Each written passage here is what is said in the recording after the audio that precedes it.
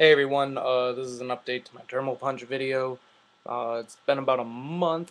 Got them punched at double zeros right now.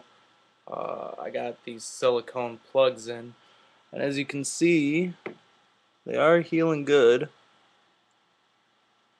The healing process was kind of a bitch. The ear would bleed randomly for the first day or two, and then it slowed down, and they were really tender for about a week. But other than that, they're healing up really fine. I have no pain in any of them. I still got thick lobes. Doesn't hurt to move them around, pull on them.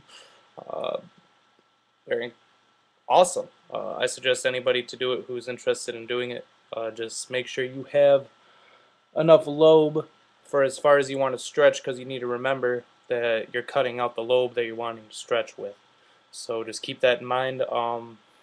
I suggest it to anybody who doesn't want to deal with small bullshit like me. So that's my update. I'll probably have another one once I start stretching again.